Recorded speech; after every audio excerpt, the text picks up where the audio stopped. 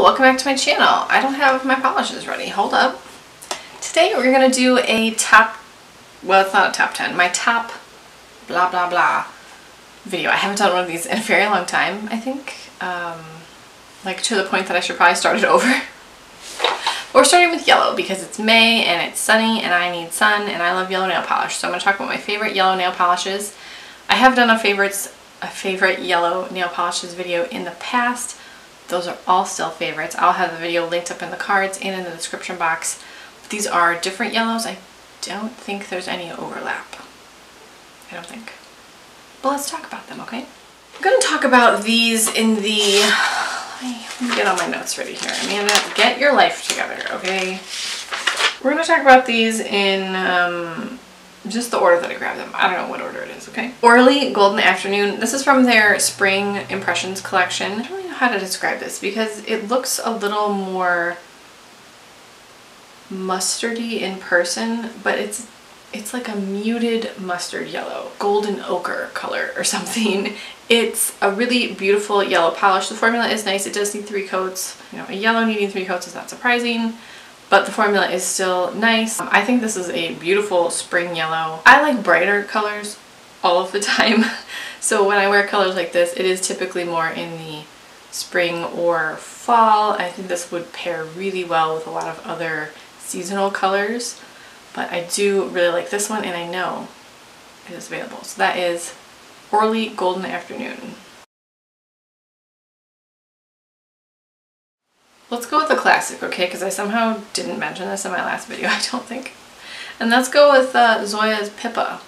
This is a brighter yellow. It's more of a true like primary yellow cream polish. I think this is still available on the Zoya website. I'm actually not sure now that I mention it. This is beautiful. I do have the Z-Wide brush in almost all of my Zoyas. I love the Z-Wide brush. It does make a big difference as far as application, and especially with a yellow, a shade that typically needs more work to get it to the opacity level that you desire. That being said, this is still a 3-coat yellow, but it's also older. You know, like Zoya has improved their formula. That's also something to take into consideration for a lot of these old polishes that we have. The formula is just, not that they were bad, but they're just so much better. They've been improved upon so much that that's just where we are. So this is 3 coats of Zoya Pippa. Next we have Zoya Bee, and I can't think of what collection this is from. I know it's fairly recent, but this is a lighter yellow. It's closer to Golden Afternoon without being the same color. It's a little more white yellow than golden yellow. This one though does cover in 2 coats, which is a perfect example of this is a newer polish and it's a lighter color and it needs 2 coats, whereas Pippa is brighter but it's older, so it needs 3 coats. There's just there's something with the formula or opacity, or maybe it's the amount of pigment that's used. I don't know how to make nail polish. I'm just guessing. But this one covers in 2 coats. I have one from Nailtopia. If you have watched any of my nail polish videos, you probably know that I am fully on the Nailtopia train. I love their polishes. This one is called Glow Up in like a 2-point font. That is my one critique of the brand. Please make the font a little bigger on the bottom because I have good eyesight and it's tiny. But this is Glow Up. This is a egg yolk yellow cream. I love that so much. I love an egg yolk yellow. Oh man, you know what sound like deviled eggs sound really good. I'm gonna have to get eggs when you go to the store. Formula on this is lovely. This one covers in 2 coats. I love the brush on the Nailtopia brushes. I love the paddle brush on the Nailtopia polishes. I'm a big fan of the Nailtopia polishes, okay? If you don't know that, now you do. And that's Glow Up. Look how happy it is. It's so cute, I love it. We have one from ILNP. This is in their old bottle, like even before their most recent new brand. This is in their round bottle. So this is a round, but it is still on their website. I did look. And this is called Funshine Smoothie.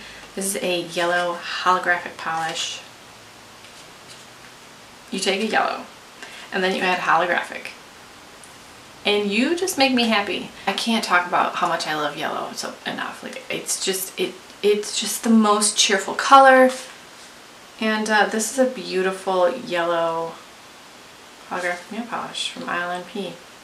ILNP has some amazing nail polishes.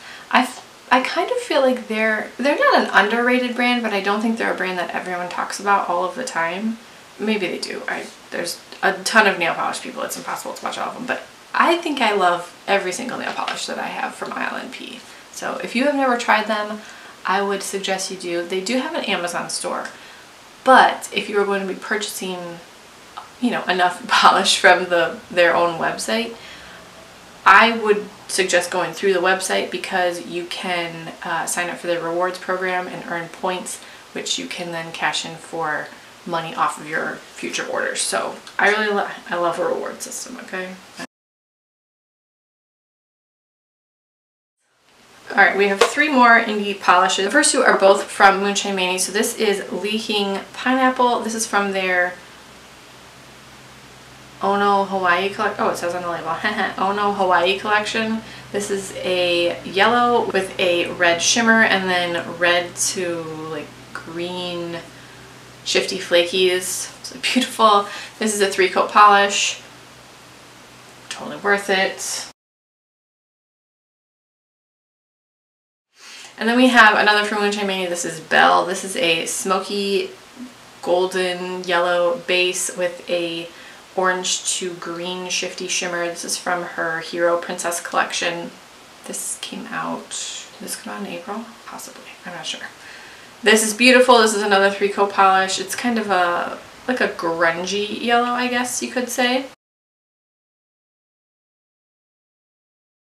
And lastly, we have one from Night Owl Lacquer. This is called Squeeze the Day. This is from her April 2019 color of the month. So I'm not sure if those colors go away after a certain time, but this is just a bright lemon yellow cream. It's almost a neon, but it's not. I think it's not quite. It's very, very, very bright yellow, and the formula is, you know, really nice.